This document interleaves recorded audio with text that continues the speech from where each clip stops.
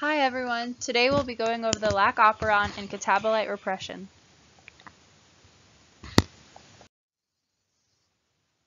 An operon is a group of functionally related genes that are grouped together on DNA and are under the control of one promoter. In an operon, the genes are transcribed as one single long mRNA transcript. The mRNA is then translated onto the different proteins encoded by the genes.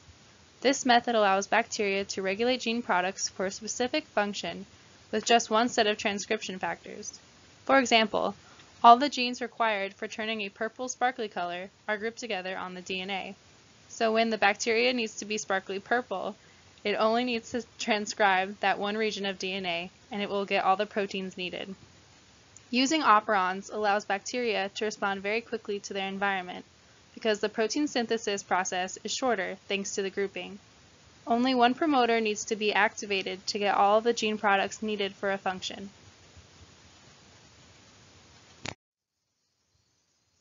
The first part of the operon is the promoter region. It's a stretch of DNA that binds to RNA polymerase. If RNA polymerase binds, then the genes in the operon will be transcribed. If RNA polymerase can't bind, then the genes will not be transcribed. And then the next part is the operator. This is where the repressor protein, which acts as an off switch, binds. If the operator is bound to a repressor, RNA polymerase will be unable to bind to the promoter sequence, and the genes will not be transcribed. In this state, the operon is considered to be off.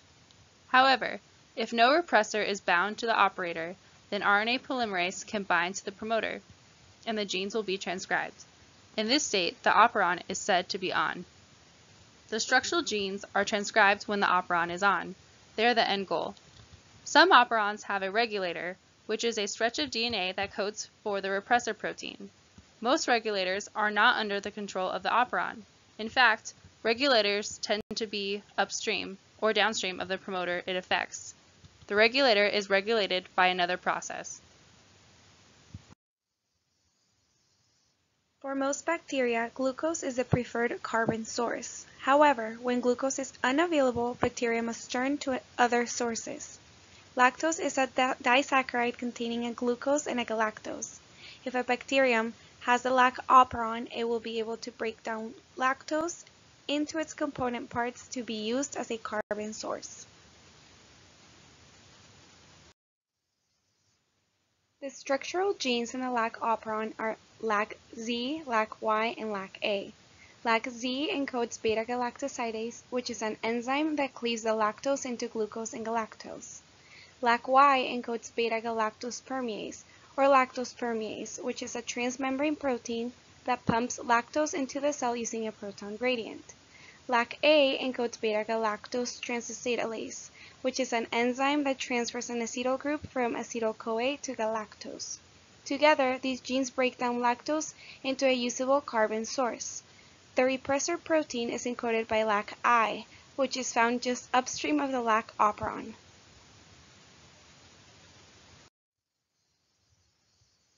The lac operon is an inducible operon, meaning that the operon is normally in the off state, but can be turned on.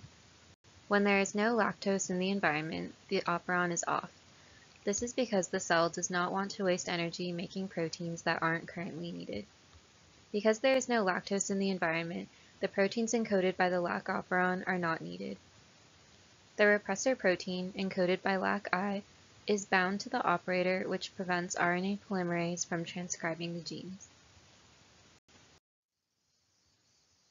When lactose is present in the environment, the lac operon is induced or turned on. Lactose binds to the repressor protein, which changes the protein's shape. The operator binding site of the protein is no longer functional, so the repressor protein falls off the DNA. This allows RNA polymerase to bind to the promoter, and the structural genes LAC-Z, LAC-Y, and LAC-A are transcribed as one mRNA transcript. The cap protein facilitates RNA polymerase binding, which increases the rate of transcription. After the mRNA transcript has been made, it will bind to a ribosome for translation. The proteins needed for lactose catabolism will be made, and the bacterium will be able to break down the lactose that is now present in its environment. The lac operon is an example of catabolite repression. Remember that catabolism is the breakdown of large molecules into smaller molecules. I like to think that a cat will break things, and a cat sounds like catabolic. The lac operon codes for proteins that have catabolic properties. They break down lactose, a disaccharide, into glucose and galactose, monosaccharides. Therefore, the lac operon is under catabolite repression, because when the operon is in the off state, the catabolite process of breaking down lactose is inhibited. Catabolite repression of the lac operon is under the control of enzyme 2A. This protein is activated by glucose, which is the preferred carbon source for bacteria. When glucose is available, enzyme 2A inhibits lactose permease, which reduces the amount of lactose that can enter the cell. With no lactose in the cell, the repressor protein can remain bound to the operator, and the operon will be off. The bacterium is forced to use glucose as a carbon source, which is more efficient because it does not have to break a disaccharide to obtain the sugar. Therefore, enzyme 2A is responsible for the catabolite repression of the lac operon.